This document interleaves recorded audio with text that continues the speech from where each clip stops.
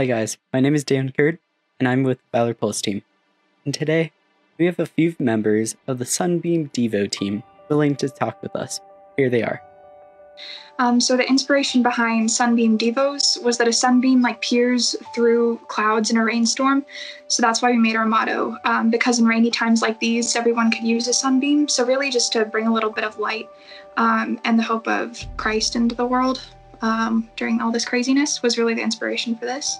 My favorite project or topic to write about was actually the first Devo that we did. I sat in front of my computer for about 2 hours wondering what to write about. I was like, I don't really know how to do this. I've written Devos before. This is going to be for probably a bigger audience, and I still want God to be able to work through me. And then I thought back to my favorite verse, which is Jeremiah 29:11. For I know the plans I have for you, declares the Lord, plans to prosper you and not to harm you, plans to bring you hope and a future. And so I wrote about this wonderful woman that I got to meet my freshman year who had an insane impact on my life. She had terminal cancer and she ended up passing away from it, but her relentlessness to pursue God and His grace and His goodness and to show His love to other people was incredible and such an example to me. And just a reminder that God does have a plan for everything, even if it doesn't end the way we want it to. He's always by our sides and He can always use us. So that was definitely my favorite Devo to write about. I think we're able to reach people our own age sometimes in a better way than adults can, because we're in the same boat. We're going through the same experiences. We're all in high school, and so we know what it feels like to be missing out on some of these opportunities and have friends that we miss and all that sort of thing. But also it's just a new perspective to write from, just to have new voices heard.